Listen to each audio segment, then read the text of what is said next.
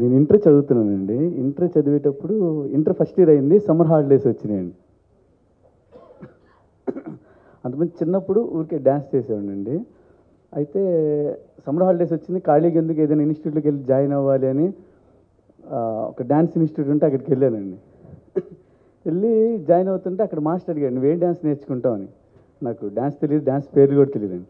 అంటే ప్రభు మాస్టర్ని అప్పుడే చూసాం, చిక్కుబుక్కు రైలే ముక్కాల్లో వచ్చిందండి. చూసి ఏ డ్యాన్స్ అంటే ప్రభు గారు చేస్తారు కదా ఆ డ్యాన్స్ అన్న. అతను నవ్వాడు, ప్రభు గారు చేసే డ్యాన్స్ అంటే నాకు ఆయన అంటే ఇష్టం అండి, ఆ డ్యాన్స్ కావాలండి అని ఒక నవ్వి జాయిన్ చేసుకున్నారండి. ఇంటర్ అయిపోయింది, ఇంక హైదరాబాద్ వచ్చానండి.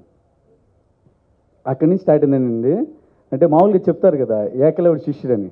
ప్రభు మాస్టర్ అంటే ఇప్పుడు నేను డల్గా ఉండి చేస్తే ప్రభు మాస్టర్ సాంగ్ చూస్తే చాలు తెలియని ఎనర్జీ వస్తుందండి, చాలా చాలా చాలా ఎనర్జీ వస్తుందండి. అంటే తెలియదు ఆయనకి నేను ఎంత ఫ్యాన్ అంటే పిచ్చ పిచ్చ పిచ్చ పిచ్చ ఫ్యాన్ అండి. మనసులో ఎక్కడో ఉన్నారండి. అంటే ఇప్పుడు ఇంత చేస్తున్నాం అంటే ఏ చేసినా ఆయన ఇన్స్పిరేషన్ ఉంటుందండి. ప్రతి దాంట్లో కానీ ఆ ఎక్స్ప్రెషన్లో కానీ ఆ గ్రేస్లో కానీ ప్రతి దాంట్లో మాస్టర్ మీరు ఉన్నారు కాబట్టి మేము కొద్దిగా గొప్ప ఇక్కడ ఉన్నాం మాస్టర్. అంటే ఆ పేరు వస్తుందంటే మీరు డ్యాన్స్కి అంత లెవెల్కి తీసుకొచ్చారు మాస్టర్ పేరు.